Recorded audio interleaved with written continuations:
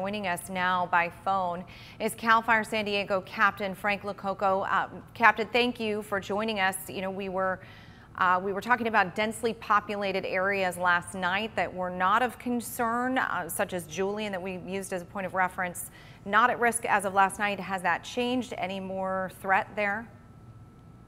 Thanks for having me. So, like you said, last night we had significant fire activity with the fire growing to 2,900 acres. The winds are still coming out of the west, so the majority of the fire is still pushing east. There is some fire backing towards the wind, but the rate of spread is much slower than the head of the fire at this current time.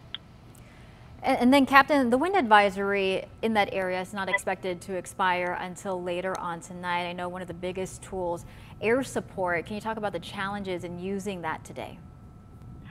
So yeah, yesterday we ran into some issues with the winds exceeding 35 miles an hour, and we had to ground our fixed-wing aircraft. Our helicopters were still able to fly. This morning, with the wind forecasted to be about 15 to 25, we're waiting for our air attack plane to lift from Ramona, assess the weather at the fire, and determine if our resources can fly. Currently, he is still at Ramona due to the marine layer not allowing him to lift, so hopefully that subsides soon so he can assess the needs of the fire. So talk about the challenges, if you don't mind, Captain, as far as terrain goes. You mentioned that this is a largely uninhabited area. That's fortunate, of course, that it's not moving toward places like Julian, but that tells me the terrain might be making things more difficult. Of course, yeah, it is pretty rugged terrain.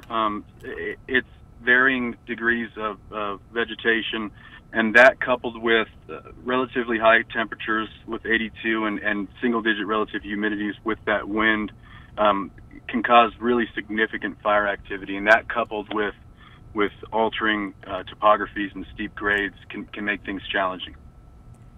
I know we talked about the air support. How much manpower do we have fighting this fire right now? Assigned today, we're looking at over 200 firefighters. 200 firefighters. Okay, and still at this point, 3 structures burned at last count, correct? That's correct. 3 structures either destroyed or damaged. Unknown if they're actual residents or outbuildings, and we'll find that out later. Can you really quickly, before we let you go, Captain, will you say something about the evacuations? We know the campground there had been evacuated overnight. Any more that you see happening throughout the day today?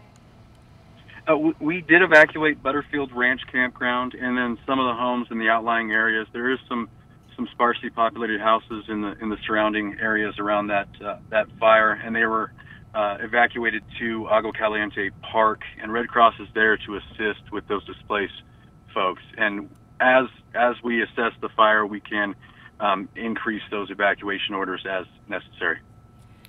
Captain, thank you so much for your time. We know you have a very busy day ahead. We do appreciate it. Yeah, and hope you stay safe. My pleasure. Thanks for having me.